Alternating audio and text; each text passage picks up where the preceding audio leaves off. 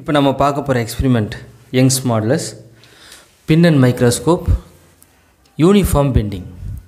நம்ம ஏற்கனவே ஃபஸ்ட் இயருக்கு நான் யூனிஃபார்ம் பெண்டிங் இதே பின் மைக்ரோஸ்கோப் வச்சு ஒரு எக்ஸ்பெரிமெண்ட் பார்த்துருக்கோம். இது செகண்ட் இயருக்கு உண்டான எக்ஸ்பெரிமெண்ட். சரிங்களா? நீங்கள் யூனிஃபார்ம் பெண்டிங்க்கும் நான் யூனிஃபார்ம் பெண்டிங்க்கும் என்ன டிஃப்ரென்ஸ் அப்படின்னு பார்த்தீங்கன்னா, அங்கே ஒரு வெயிட் ஆங்கர் யூஸ் பண்ணுவோம், இங்கே 2 வெயிட் ஆங்கர் யூஸ் பண்ணுவோம். அங்கே சென்டரில் லோட் பண்ணுவோம், இங்கே ஸ்கேலோட 2 பக்கத்துலேயும் லோட் பண்ணுவோம். சரிங்களா?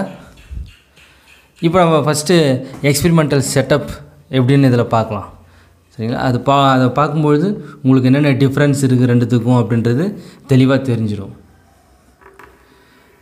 வழக்கமாக கொடுக்குற 2 நைஃப் எட்ஜஸ் நம்ம இதை 60 சென்டிமீட்டரில் தான் வைப்போம். சரிங்களா? இதை டிஸ்டன்ஸை வேரி பண்ணியும் எடுக்க சொல்லுவாங்க. ஃபஸ்ட் இயரில் உங்களை ஃப்ரீயாக விட்டுருவாங்க.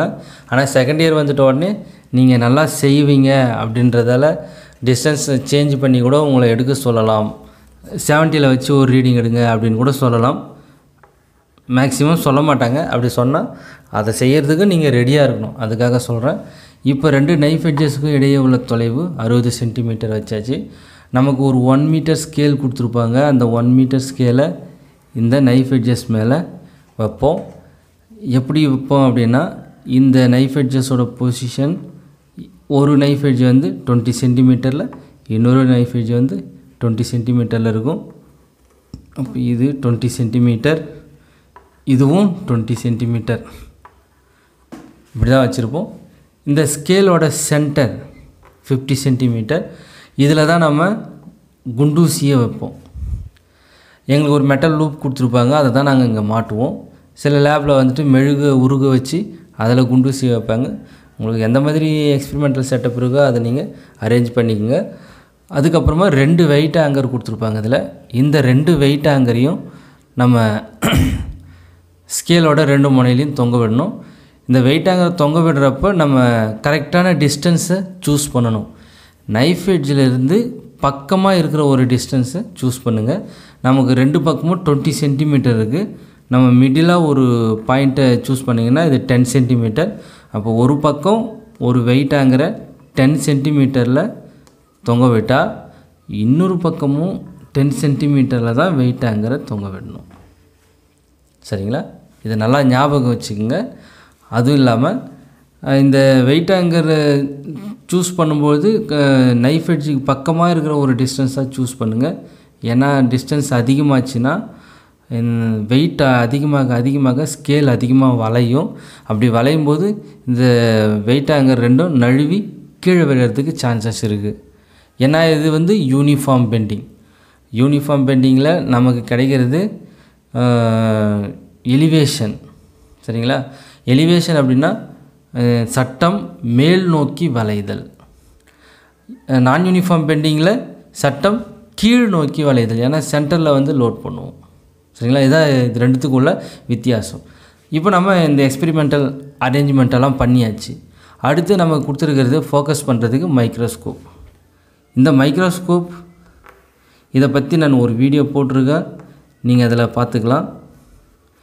இது மைக்ரோஸ்கோப்பில் இருக்கிற பார். இதுக்கு மேலே ஒரு ஃபைன் ஸ்க்ரூ அட்ஜஸ்ட்மெண்ட் இருக்கும்.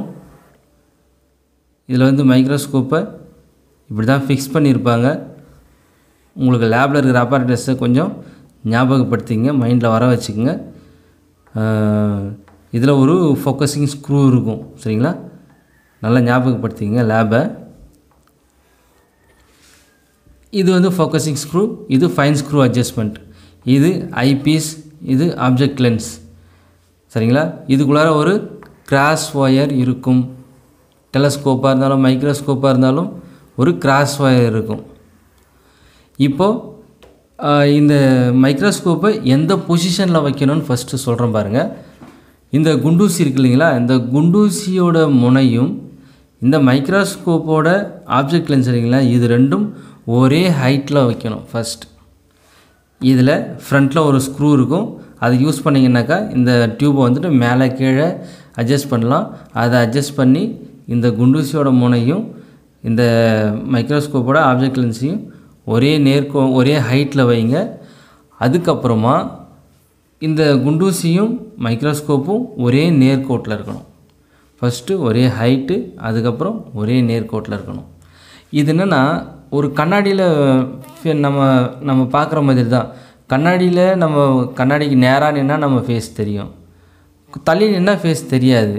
அப்போ நீங்கள் என்ன பண்ணணும்? கண்ணாடியில் ஃபேஸ் தெரியும்னா நீங்கள் நேராக நிற்கணும்.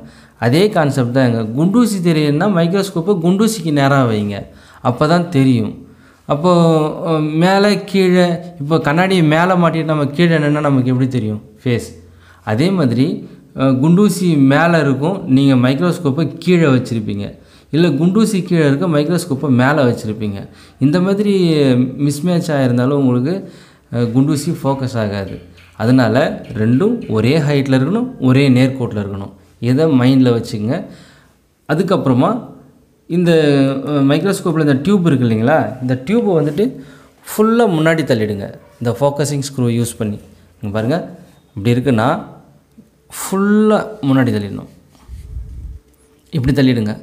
தள்ளிவிட்டு இங்கே ஸ்க்ரூ இருக்கும். அதுக்கப்புறமா கொஞ்சம் கொஞ்சமாக இந்த ஃபோக்கஸிங் ஸ்க்ரூ யூஸ் பண்ணி பின்னாடி தள்ளுங்க. சரிங்களா? இங்கே பின்னாடி தள்ளும்போது ஒவ்வொரு அட்ஜஸ்ட்மெண்ட் அப்போவும் நீங்கள் உள்ளே பார்க்கணும். பார்க்கும்போதே தான் இது செய்யணும். அப்போ தான் உங்களுக்கு ஃபோக்கஸ் ஆகிறது தெரியும்.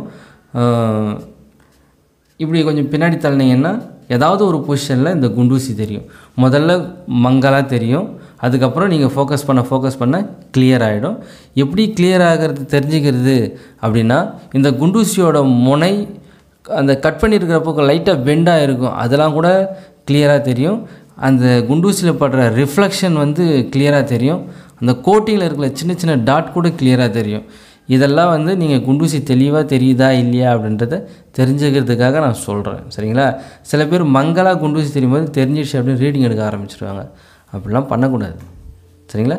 இப்போ நீங்கள் ஃபுல்லாக டியூப்பை பின்னாடி இழுத்துட்டீங்க, தள்ளிட்ட பிறகு குண்டூசி தெரியும். சப்போஸ் அப்படின்னு தெரியலைன்னா இது வந்து மைக்ரோஸ்கோப்போட பாட்டம்.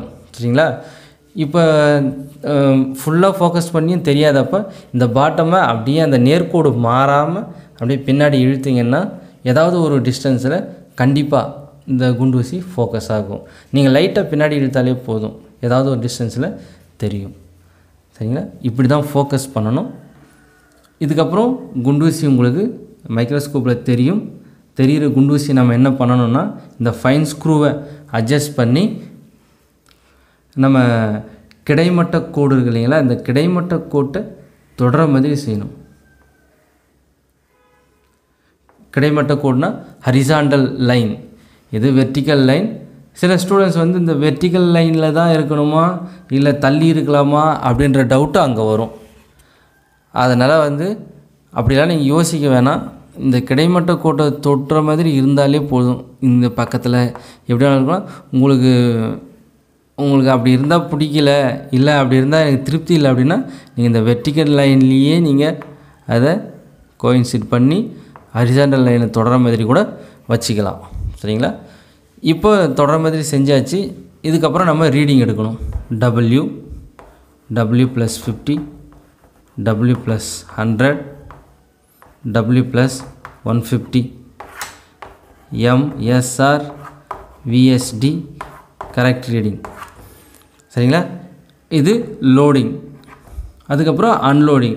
இப்போ லோடிங்கில் நம்ம WW போட்டாச்சு, குண்டூசி அட்ஜஸ்ட் பண்ணியாச்சு, MSR VSD கரெக்ட் ரீடிங் எடுத்து எழுதியாச்சு. இதுக்கும் நான் தனியாக வீடியோ போட்டிருக்கிறேன், அதை நீங்கள் பார்த்து தெரிஞ்சுக்குங்க.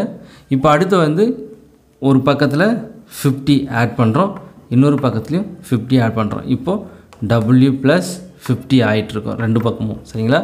ஒரு பக்கம் லோட் பண்ணால் இன்னொரு பக்கமும் ஈக்குவல் வெயிட்டை நம்ம ஆட் பண்ணணும், ஞாபகம் வச்சுங்க. இப்போ போட்ட உடனே நம்ம குண்டூசியோட பொசிஷன் மாறி இருக்கும். இந்த ஃபைன் ஸ்க்ரூவை அட்ஜஸ்ட் பண்ணி மறுபடியும் குண்டூசியை கிடைமட்ட கோடு தொடர மாதிரி செஞ்சுட்டு நம்ம W + 50க்கான ரீடிங் எடுத்து எழுதும். MSR VSD correct reading.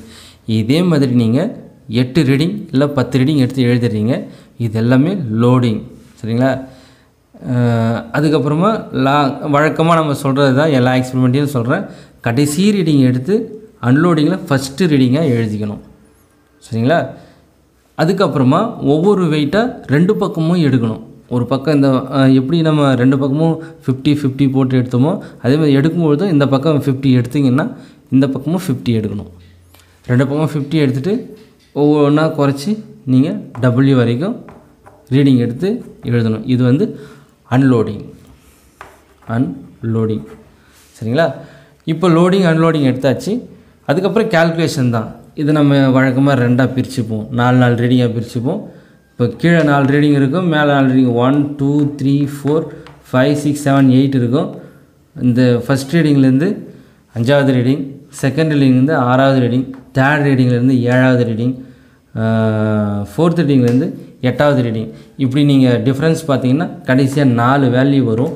அதிலிருந்து அதோட ஆவரேஜ் எடுத்து நீங்கள் கேல்குலேஷனுக்கு யூஸ் பண்ணிக்கலாம். அதுக்கப்புறமா இந்த கிராஃபுக்கு டபிள்யூலேருந்து நீங்கள் ஒவ்வொரு வேல்யூவாக கழிச்சிங்கன்னா 7 வேல்யூஸ் வரும். அதை வச்சு நீங்கள் கிராஃப் போட்டுக்கலாம். சரிங்களா?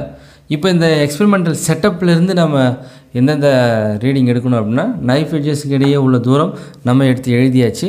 அதுக்கப்புறமா வெயிட் ஆங்கரை தொங்க விடுற டிஸ்டன்ஸ், இந்த நைஃப் எட்ஜிலேருந்து வெயிட் ஆங்கரை எவ்வளோ தூரத்தில் தொங்க விட்டுருக்கணும் அந்த டிஸ்டன்ஸை நம்ம எடுத்து எழுதிக்கணும்.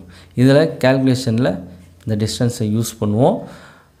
அவ்வளோதான் இதில். அதுக்கப்புறமா நம்ம கொடுத்துருக்குற இந்த ஸ்கேலை எடுத்து ஸ்க்ரூ கேஜ், வெர்னியர் கேலிப்பரை வச்சு அதோட அகலம், தடிமன் இது ரெண்டுத்தையுமே மெஷர் பண்ணலாம். ஸ்க்ரூ கேஜுக்கு வந்துட்டு நான் ஒரு வீடியோ போட்டிருக்கிறேன். அதில் தான் வந்து எரர் கரெக்ஷன்லாம் எப்படி பார்க்குறது அப்படின்றதில் எல்லா ஸ்டூடெண்ட்டுக்குமே டவுட். அதனால் அதுக்கு தனியாக வீடியோ போட்டிருக்கேன். அதை பார்த்து நீங்கள் எப்படி மெஷர் பண்ணுறது அப்படின்றத தெரிஞ்சுக்குங்க. அதுக்கப்புறம் இந்த வேல்யூஸ்லாம் யூஸ் பண்ணி இதில் வந்து யங்ஸ் மாடுலஸை கால்குலேட் பண்ணிக்கலாம்.